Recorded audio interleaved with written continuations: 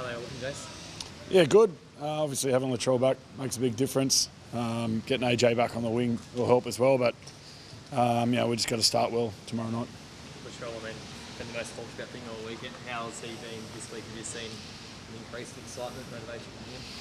Yeah, he's been itching to go for weeks. So, yeah, it's just probably calming him down a little bit before the game, and you just can see the difference he makes to the flow in our attack, and looking forward to seeing him out there tomorrow night. He obviously didn't play that Charity Shield. That was like a move so you can make sure he was right for this week. You sort of targeted for this week, is that right? So. Yeah, our pre-season's a bit different to most teams.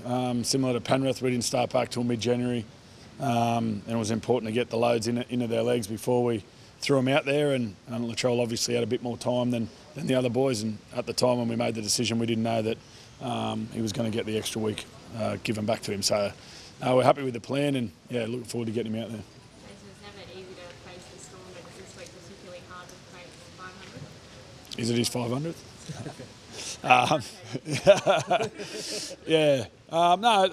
For me as a coach, a privilege to go down there. It's a privilege to coach a team and go up against Craig, and the Storm have been so good for so long. It's exciting. It's an exciting challenge.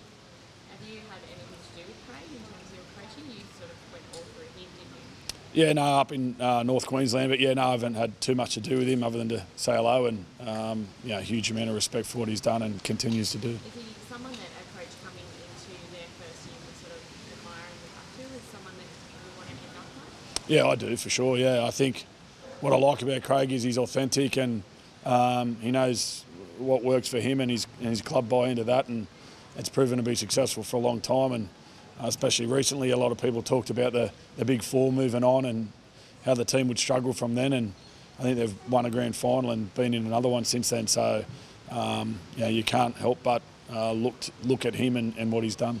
Can you believe doing 500 games? Like, you're only one game. Can you imagine doing it for that long?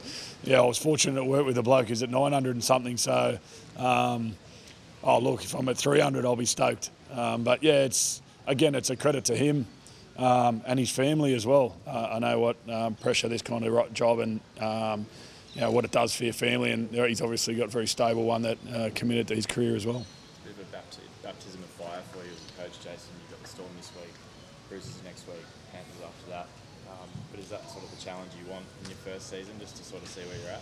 Yeah, I think, like I said before, it's a privilege. We're considered in those big games, and that's off the back of what we've done over the last few years and where we're at as a club. We're considered to be one of those top sides that are playing the big side. So for us, it's about getting excited each week. We can't look too far ahead. We want to improve this week on what we did last week. I thought we did from the Charity Shield, and if we can improve again this week, the result will take care of itself. Obviously, every game's must win, but when you look at the road ahead, do you look back on last week and think that really was one we probably should have picked up? Or? Oh, not really. I think we beat ourselves, which was probably the most disappointing thing. I don't think going to Brisbane and in round one and expecting the 2 points is a given. So, but I thought we beat ourselves. That completion rate of 63% just didn't give our team the chance, and then we tried to chase points and put ourselves under a bit of pressure as well by doing that. So we know what we need to fix. We just got to fix it now. So when you did your prep for this season, how much time was spent? Like, I imagine the majority of your set play stuff was set with Lockie, Cody, and Latrell playing this final together, also Cookie as well. So you're still just looking forward to actually seeing them all play together now? You haven't had a chance to do that yet? Yeah, I've been happy with seeing them train together. And we know, like as we did last year, everybody talks about what we did last year, and they reflect back obviously to making a grand final. But our season built, we got flogged twice last year in the middle of the season, and we got beaten pretty comprehensively in Melbourne as well, although we came back. So our season needs to build as it did last year, as it does every year. Do you think, how much easier is it making for Lockie having Latrell in there this week and going forward? Because, like I said, he would have prepped for that the whole way through. And obviously, Latrell, you're able to play a different type of game. He's different than everyone else. Yeah, I think his role doesn't change, but the opportunities he sees does. And Latrell is a player who attracts attention. There's no doubt about that. And wherever side of the ruck he is, there's opportunities to play on both sides. So I think that helps Cody and Lockie, but it also can help Damien Cook as well.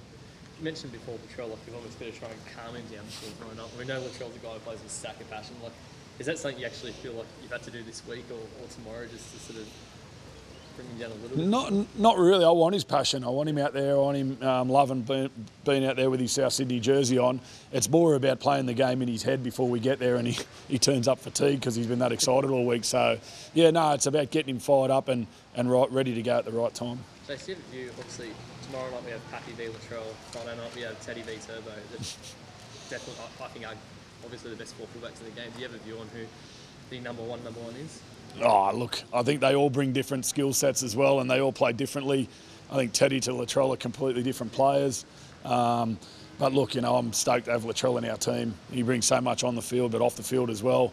But yeah, huge amount of respect for those other three guys as well. What about the record in Melbourne? I feel like we talk about it every single year. Is that something you shield players from? And why do you think that is the record is as it is down there? Oh, why it is over 20 years ago, I've got no idea. Why it is over the last few years, we beat ourselves when we go down there, and I think we've been under 65% completion rate every time we've gone down there in the last 2 or 3 years. So, look, we know what we have to do. We just got to get down there and do it now.